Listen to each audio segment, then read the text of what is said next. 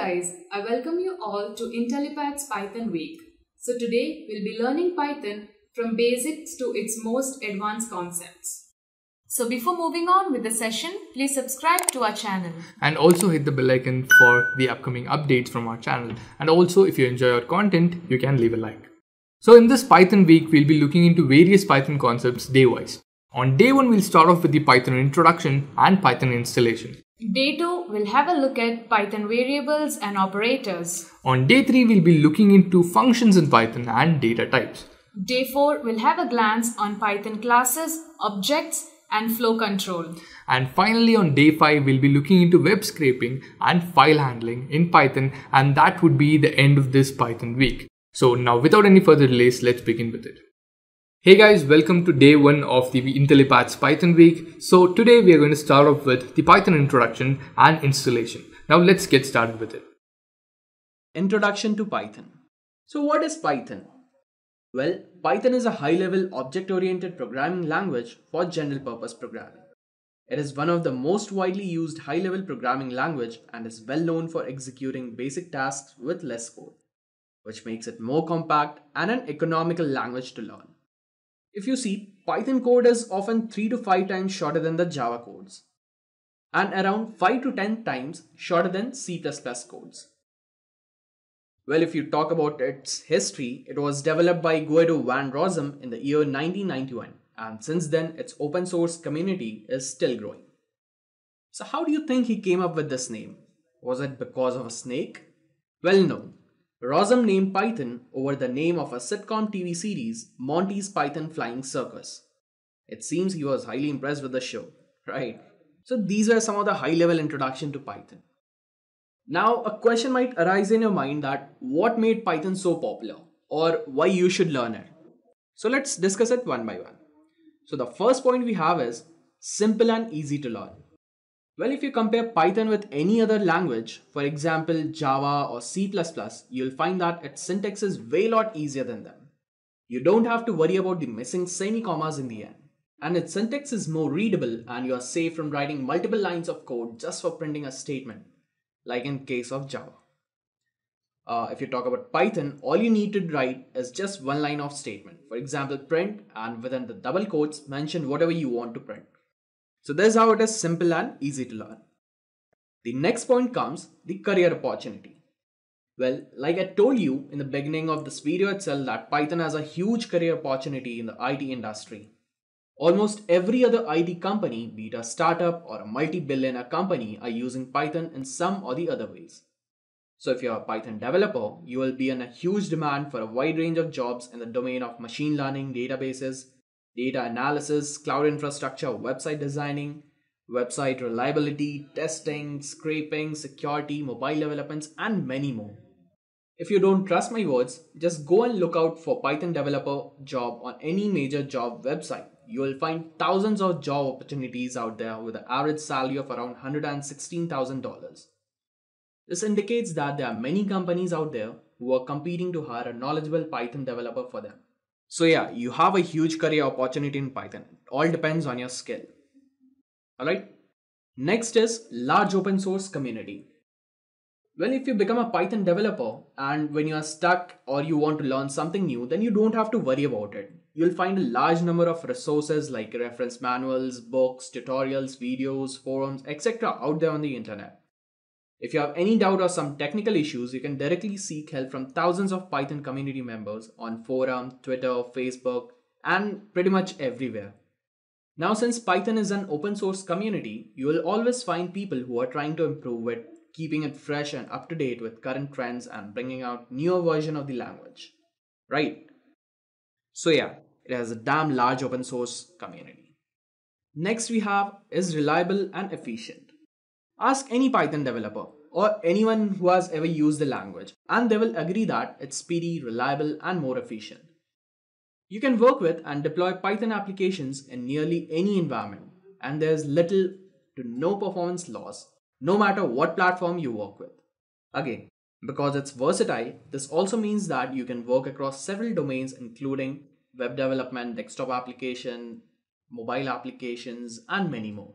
You're not bound to a single platform or domain. as it offers the same experience almost everywhere. Alright, so next we have is the extensive library. Well, Python has a huge set of library list which would be useful for any programmer interested in Python depending on their area of interest. For example, you have NumPy for scientific computing, Plotlib for data visualization, NLTK for natural language processing, Django for web framework, Pygame for game development, and there are many more. It can be used in a lot of places and has a wide variety of application. Like for web development, you can use Python web framework like Django, Flask, and Tornado. If you are into developing desktop application, you can go with PyGTK and Cocoa. If you are planning to use Python in the field of machine learning or deep learning or data science, you'll find many Python libraries for it. Like sklearn, TensorFlow, Theano, NLTK, and many more. If you talk about cloud and DevOps, you can use OpenStack Python Software Development Kit, which is generally used to write Python automation scripts to create and manage resources in your OpenStack cloud. You can even use a Python library named Fabric for streamlining the use of SSH for application development or system administration tasks. Alright, last what we have is hardware programming. Next, if you're planning to switch over to hardware programming, you have Raspberry Pi to connect your project to the real world with Python. Well, now that you know how important is Python to the world, let's see the popularity of Python in industry. Well, big tech giants are using Python. In fact, Python is one of the Google's favorite languages. They are always hiring experts in it, and they have even created many of their popular products with it.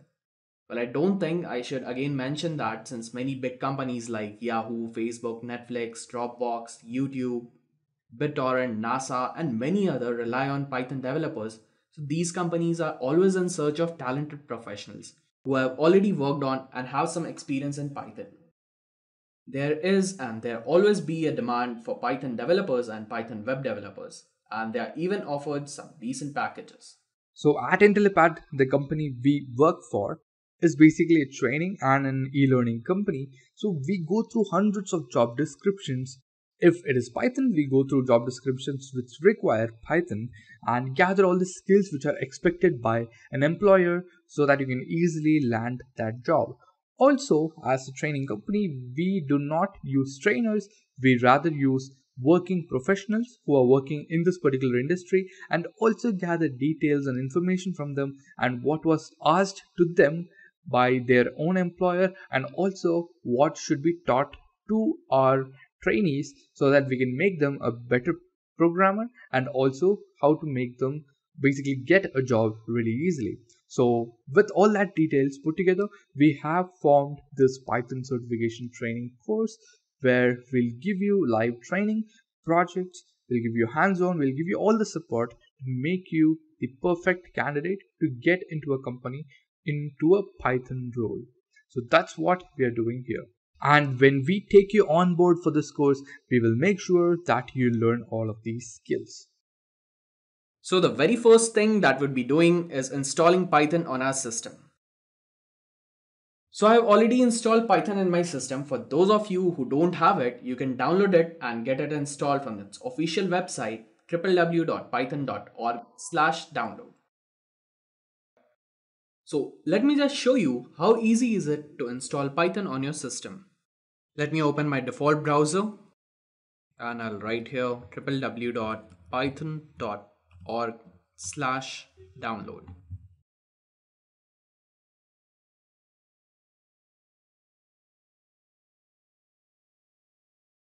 So as you can see here, we have a download option of download Python 3.7.1. If you want a different version for Windows, Linux or Mac, you can just click over to these links.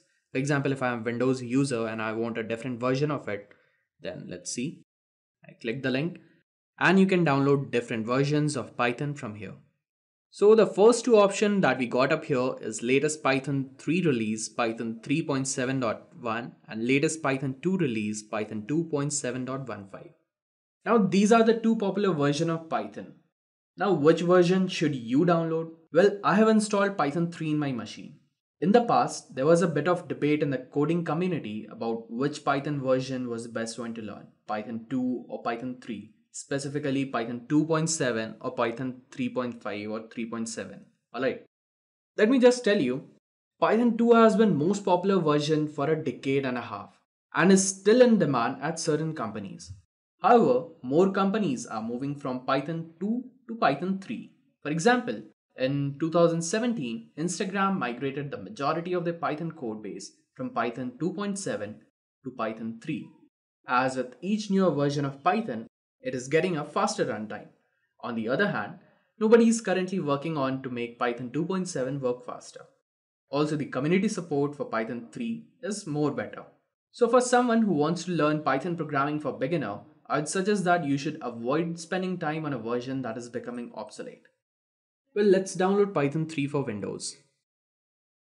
So let's directly jump up to our first window and click on Download Python 3.7.1. Download it. So yeah, it's downloaded. Just click over the .exe file and follow the installation step and it will get installed. Click it. Click on the install now version. Select the drive where you want to install it and click on the next and it will be installed on your machine. Alright, so let's click on the install now option. Yes. And the setup will install Python on my system. Well, if you are starting Python, you will find that you will have various options where you can write down your codes and get it executed. By default, we use the Python CLI. You can use any text editor like Notepad or Notepad++, or you can even use any Python IDE like Anaconda, which has Jupyter Notebook and Spider pre-installed in it. Python is majorly based on indentation, so these IDEs will help you a lot while coding and debugging your program. So by then my setup was successful. Let's close it. For this tutorial, I'll be using Jupyter Notebook, which is a web-based application that will allow me to write my Python codes on it. It's very to use and it gives me an interactive data science environment. Alright, if you're installing Jupyter Notebook and Python, I would strongly recommend you to use the Anaconda distribution, which already includes the Python, the Jupyter Notebook and other commonly used packages for starting with Python. Alright, so for downloading it, let's visit the website www.anaconda.com/download. Let's open our default browser, www.anaconda.com/downloads.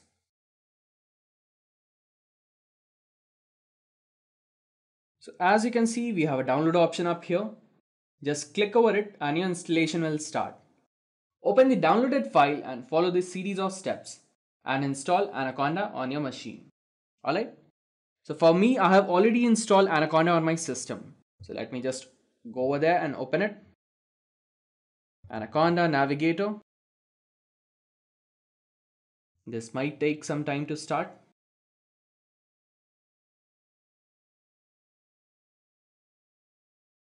So this is how the Anaconda Navigator looks like after the installation. From here, I'll select my Jupyter Notebook and hit the launch button. My Jupyter Notebook will open in my default browser. So here's my Jupyter Notebook. It opened on the local host with port number 8889. So this is how the Jupyter Notebook will look like.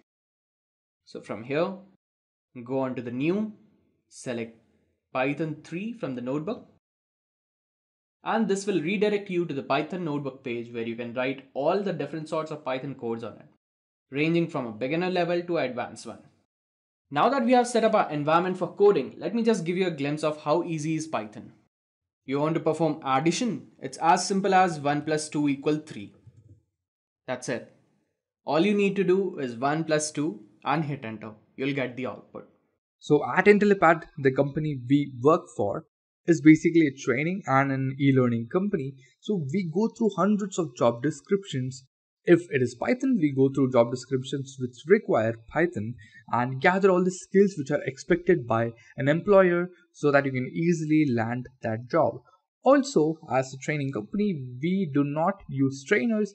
We rather use working professionals who are working in this particular industry and also gather details and information from them and what was asked to them by their own employer and also what should be taught to our trainees so that we can make them a better programmer and also how to make them basically get a job really easily. So with all that details put together, we have formed this Python certification training course where we'll give you live training, projects, we'll give you hands-on, we'll give you all the support to make you the perfect candidate to get into a company, into a Python role. So that's what we are doing here.